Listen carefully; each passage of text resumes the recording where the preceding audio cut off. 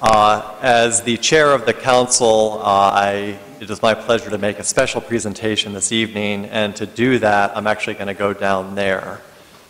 So, just 1 minute.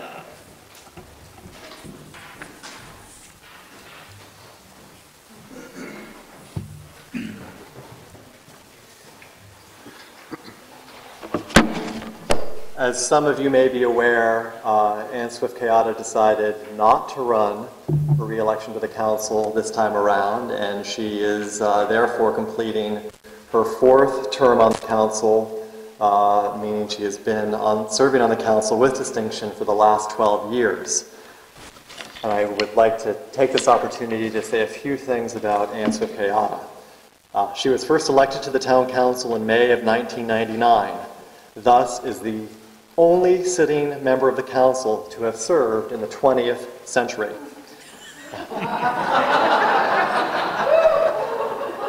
Prior to serving on the council, she was a trustee of the Thomas Memorial Library and served as chair of the trustees in 1998 and 1999. Ann was a Pond Cove Media Center and classroom volunteer. She served in 1999 on the Community Center Study Committee and had been president of the Cape Elizabeth Middle School Parents Association from 1996 to 1998. Aside from her town council work, Ann served on the United Way of Greater Portland Allocations Committee and now serves as a member and vice chair of the United Way Board of Directors. She also has been a director of the United Way Foundation of Greater Portland. She is a member of the South Portland Cape Elizabeth Rotary Club and organizes its lobster bake each year. She also has seen many months helping the club at the Wayside Soup Kitchen. As you can tell, Ann doesn't sit around very much doing nothing. She has worked to advance the interests of municipalities statewide, serving as an executive committee member of the Maine Municipal Association, as chair of its Legislative Policy Committee, and as MMA president. When a proposal came forward that would have ended majority rule on issues of municipal and school budgets, she participated as treasurer of Citizens United to Public Safety, Schools, and Communities. She helped lead the successful campaign and also helped to overturn a similar effort to take away excise tax revenues from communities. MMA will also remember her leadership in advocating for a new wing of their building that is used to train municipal officers statewide. While serving on the council for 12 and a half years, she has chaired the Appointments Committee, the Ordinance Committee, the Finance Committee, and has 3 times chaired the Town Council. She served on a task force to study the impacts of proposed tax caps and served on the Comprehensive Planning Commission, which met 29 times and held 3 additional public forums. She was a member of the Thomas Memorial Library Study Committee, which identified the need for a new vision for the library. Every position she has held has seen her devote countless hours to reviews and analyses on what are the best steps to move forward. When she sought a position as a town councilor in 1999, she told the Cape Courier, among her reasons for running, "Through my education and experience, I have learned how to manage projects that require teamwork, the building of consensus, and staying within a budget. I will listen well and work hard." Her prediction or promise in 1999 as to how she would carry out her service on the town council and beyond was spot on.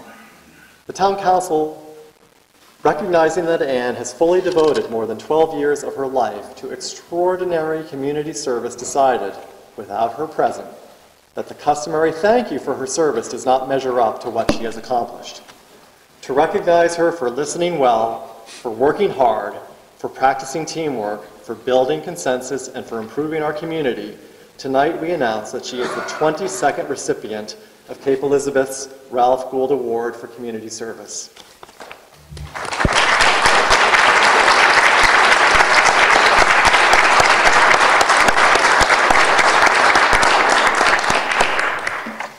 The award was established in 1986 to recognize those who truly make a difference to our community through volunteer service, and has done so not only on the town council, but in so many ways helping people and helping organizations serving Maine citizens.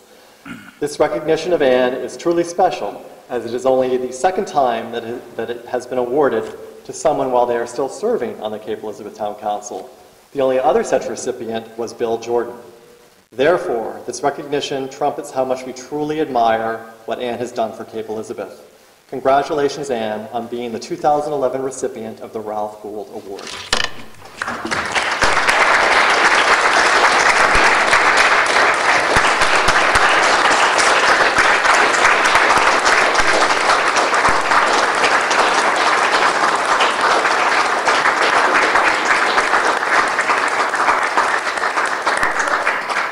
This is the plaque that will be displayed in the town hall, and we'll give Anne her own plaque to take home later on. Would you want to say? Yeah, I might say a few words, but I'll say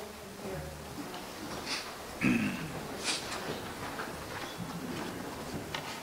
I want to thank the council and everyone. This was a surprise to me. I just found out just before the meeting, and I was taken greatly by surprise. But I want to thank the council not just for the award, but for their support and their friendship. You know, I've learned many times, over and over again during my time on the council, that there's one great lesson. Nobody gets much done on their own when they're on the council, or frankly in life. So I need to thank 4 sets of people. First of all, in my 12 and a half years on the council, I've served with 19 different councilors, and I've learned something from every single one of them, so thank you. Secondly, I've also been lucky to work with Mike McGovern, our town manager, his staff, and what is the best and I think the most professional set of municipal employees in Maine. I want to thank them for helping me learn more about Cape Elizabeth than I ever thought possible, and also for all that they do to make Cape Elizabeth a great place. The third group I want to thank is the citizens of Cape Elizabeth who have elected me 4 times. You have educated me, and you have kept me focused with your many, many comments and many, many questions. But thanks to you, I have stayed on course when I've had to deal with some difficult issues. So I thank you for your participation in your government. It's what makes government work when the people are involved, and I appreciate all that you've done to participate. And lastly, I have to thank my family, my daughters, and especially my husband, Bill, because without their support, I wouldn't have been able to devote so much time to public service. You know, what we do on the council and working for the town does, I think, make a real difference in people's lives. You know, roads and libraries and parks and sewers and planning and the fire services and police services and all those things. All those services are important to citizens every day, and they're things that people really need. My years of public service have given me not only a passion for good government, but also a great deal of respect for municipal employees, for municipal officials, both elected and appointed. You know, as corny as it sounds, I believe that local government is a noble calling. I mean, that sounds sort of funny, but for modest or sometimes even no pay, a lot of people don't realize that councilors don't get paid at all, we work hard to make our community better.